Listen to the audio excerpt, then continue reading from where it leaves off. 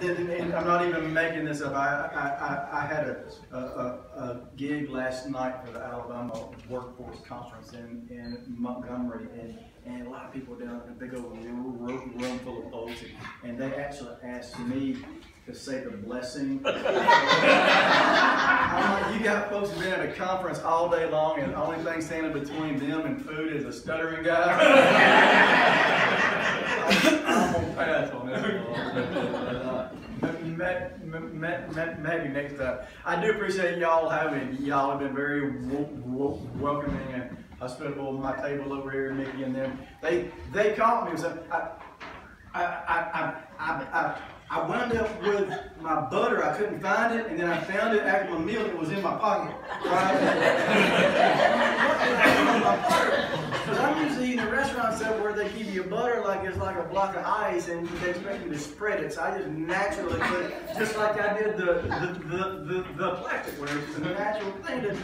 And it reminded me of a story that I've never actually told in public. It's a true story. When I was enlisted in the Army, I was a medic. I later went to the dark side and became an officer. So, sorry about that, George. I had to go to the other side, man. but I was stationed at Fort Sill, Oklahoma, and I was a medic, and they call you doc when you're a medic. And we had a guy with a sore throat.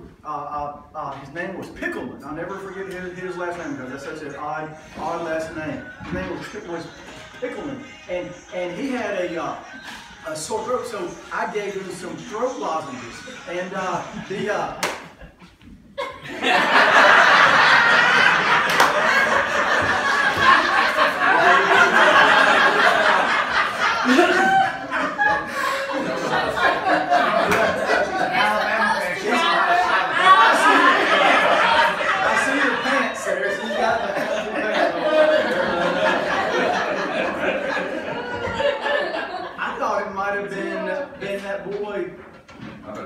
I thought it might have been that boy Pickleman calling and saying, his number. The first time I've ever told a story, and the first time it like happened that fast right in front of me. It's like I'm a member of the two NSAs, the National Speaker Association, National Security Association. He may be a member of the other NSA.